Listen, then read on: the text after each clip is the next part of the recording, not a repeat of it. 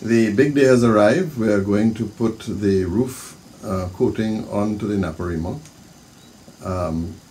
In modern days, for a roof like this, it probably would have some sort of bitumen roofing. The plans seem to refer to sheeting. It doesn't say the size, the thickness, but we would think it's very, very light. The last time I did this was on the Venezuela, and I used emery paper. I couldn't get a piece large enough to span the entire model, so I cut up some small pieces. They were 3 feet by 12 feet, and installed them on the roof. Well, that exercise didn't go so well, and I ended up stripping it all off. It really looked quite shitty, actually.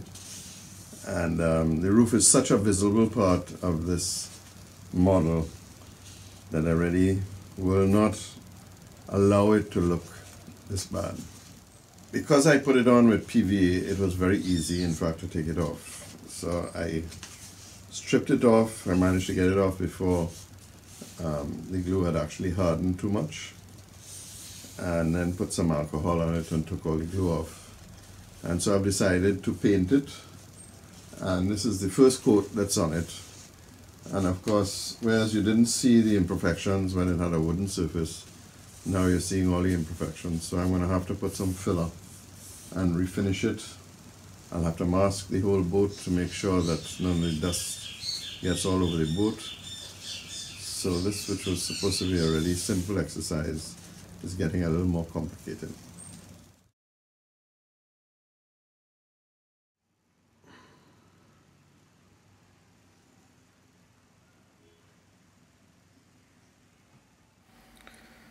But it came out pretty good in the end. Nice finish, almost too nice. When this is all finished, we're going to add a little character by dirtying up the model a little bit. We've installed the water tank on the back end of the roof, and you can see we've also added a vent pipe. And then that little chimney is from the kitchen.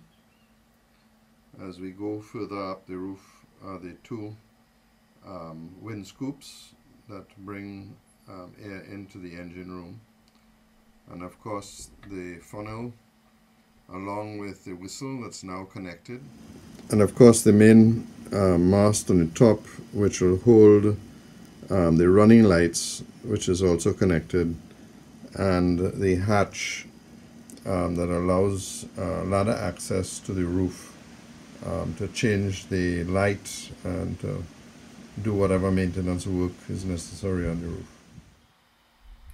We've added the port and starboard lights, taken straight off the plan. And if you look behind the port and starboard lights, you'll see a little chair. This is not part of the plan, but we've decided to add it. This is the captain's helmsman's chair. There's just no way he could be seen standing the entire day. And we've added it in the same style as the benches on the upper class section. Now we're going to paint the upper railing. Of course, these were put on as brass pieces, and so the first thing we have to do is make a little template to make sure we don't get any white paint on those wonderful mahogany decks. Again, just taking in time, making sure there's no splatter. I was a little concerned when I was installing the pieces, because I had pre-painted everything that I could, and wanted to make sure, I wasn't sure that I would be able to touch it up properly, but that turned out to be not really a big problem. You will remember in the previous video when I talked about making the benches that I was going to get a friend, Larry Brito from my RC club, to come and print some benches for me, and I got my daughter Lindsay to do the drawings on 3D and send them over to Larry, and I've got the first pieces from him, and they came out pretty good. He is actually working on a second printing because I found that they were a little too wide, correct height, but a little too wide. And there's a little back ledge that the slats go on that was almost non-existent. I had to stick a piece on. So I'm waiting on those. In the meantime, I'm experimenting with the 20 pieces that he made up, and I'm really very happy with them, except for the width. These are the pieces here. They look wider than they really are, but this is a little overspill which you cut off, and you're left with just the neat piece. This is a bench being assembled right now. I've got the base down and putting the back pieces in.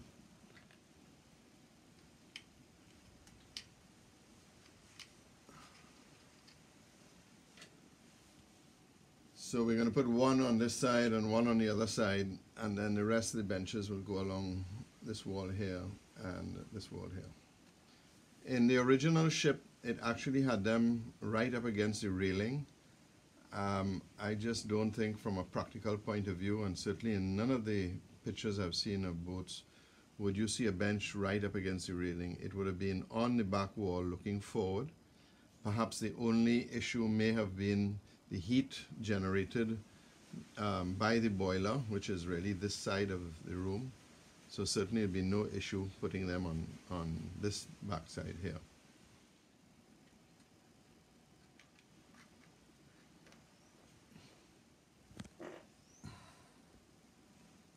This is a short clip that Larry sent me of the pieces being printed.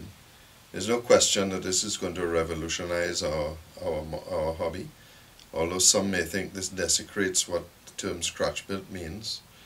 I am very happy with the results, and I'm prepared to live with any backlash that may come.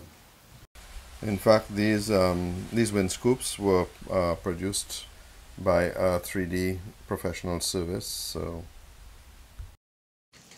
So my COVID journey continues, and I'm going to bring this video to an end, try and keep them short. We're coming to the end of the build, in fact, and in the next video I'm really going to have just a series of small things. One of the more challenging pieces I have to make up a mold for the lifeboat. I've got the shape down pretty part. But it's going to be an experience to actually make a mold so I can mass produce a number of these lifeboats. So keep the COVID out your front door and keep modeling, and we'll see you in my next video.